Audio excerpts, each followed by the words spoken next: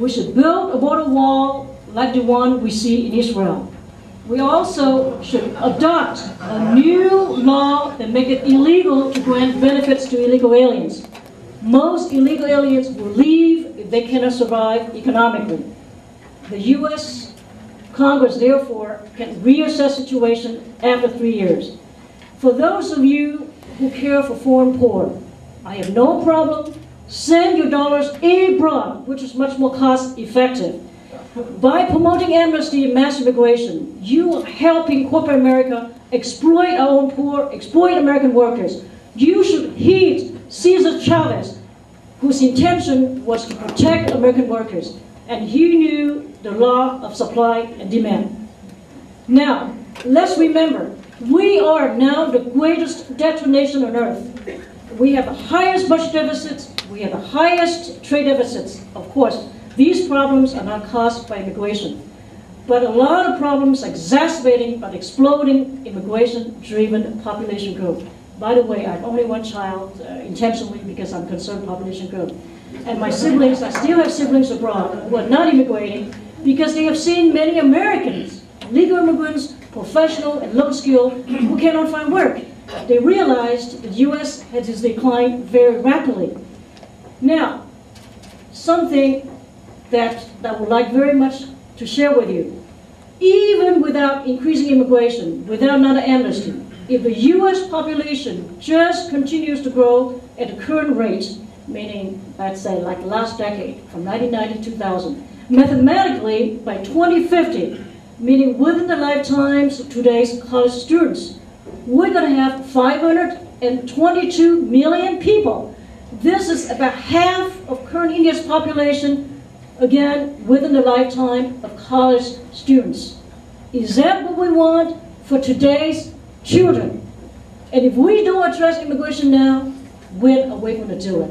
Again, our immigration policy should not be used as a safety valve by foreign corrupt nations.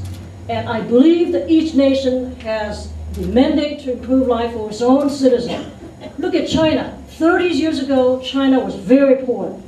And since then, China experienced tremendous economic growth, although China is not perfect in many views. But still, we owe China, United States, listen up, United States owe China $262 billion. And read a recent article on Business Week Online. The situation is very grim. The article said that, the prediction that in 20 years, the U.S. will become a third world economy was actually optimistic.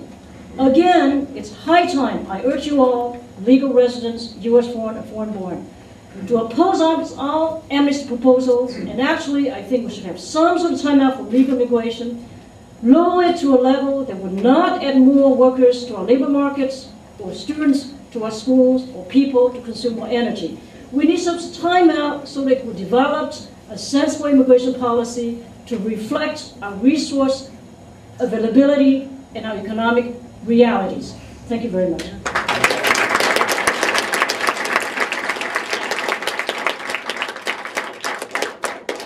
What we'll do is I'll introduce Vicki, of course. We'll follow with a presentation by Vicki and then allow each speaker to have 2 or 3 minutes to rebut perhaps high points that they feel deserve a response. Vicki Mayster is Program Director of Immigration and Resettlement Services of Catholic Charities of the Diocese of Santa Rosa. Her office reunites families who have been separated by the immigration process, resettles refugees, assists immigrant survivors of domestic violence, and helps eligible immigrants gain permanent residency. For the last several years, Immigration and Resettlement Services has conducted a citizenship project, a program that prepares eligible immigrants to become naturalized citizens of the U.S. Prior to joining Catholic Charities, Vicki directed community health care programs in Southern and Northern California for 13 years, serving uninsured and low-income individuals who lack access to health care. Vicki.